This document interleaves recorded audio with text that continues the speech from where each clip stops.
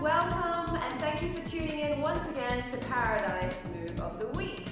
So this week we're going to do a move called Lady on the Moon. Of course, if it's any guys out there, change it to Man on the Moon. I don't mind. But generally, yeah, this move is called Lady on the Moon.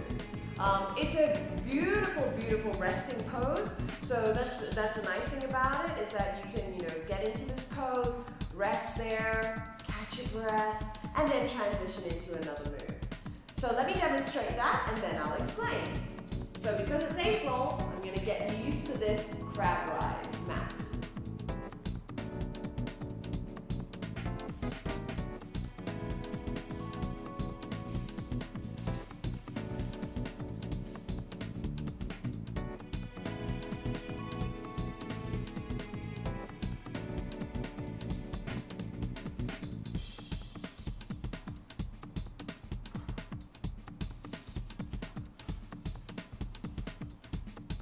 And there you have Lady on the Moon.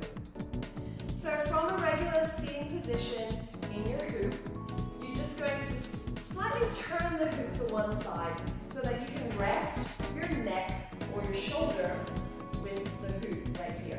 You don't want to have your head in the center, okay? Definitely not. So have your head leaning out to the side. Now you can hold onto the hoop with two hands at the top. You'll notice that my two legs, one is bent, really sitting on the hoop. The other one is more like it's hanging. So I call my bent leg the inside leg and the hanging leg is the outside leg. Now for pure aesthetic reasons, it does not look very nice to lift the inside leg first, okay? You're showing everyone your crotch. Not very pretty. So we're gonna do this in a much nicer way. So when you lean back, you're going to lift the outside leg or the hanging leg first. You're going to place that foot inside the hoop.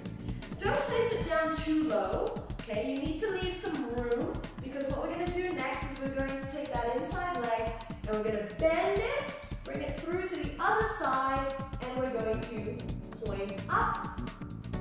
I now have the side of my backbone just resting along the hoop. I have the side of my neck and my head on the hoop, and I can let go and feel very comfortable and very balanced. My top ankle is just resting on the hoop. So there you have this pose. Now, you can stylize this also in different ways. You can have both of your feet inside, as you can see here, maybe in a different angle. You can also point your toes for a different style as well. And when you want to get out of that, again, reverse what you did. So we lifted this outside leg up. So now I'm going to bring it down, weave it back underneath. So it's back in a sitting position. And then as I lift up this other foot, I'm going to reach the top of the hoop, just twisting it around so that I'm back into a normal sitting position. I'll demonstrate that one more time and I'll show you on the other side. Just like pole, it's always good to practice these moves both left and right.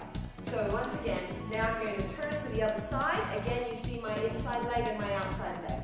I'm going to rest the hoop on my shoulder. Both my hands are here at the top of the hoop. I'm going to lift up my outside leg, placing that into the hoop. Then weave the other leg up. I've got my back on the hoop there. As you can see, nice and comfortable. You can add that styling of the pointing of the toes, and then you can bring that foot back down. Use your hands on the hoop to twist the hoop back around, and you are back in the center. So there you have Lady on the Moon. Thank you very much for watching, everyone. Enjoy practicing. Please stay safe, and we'll see you next week for Combo Week. Bye!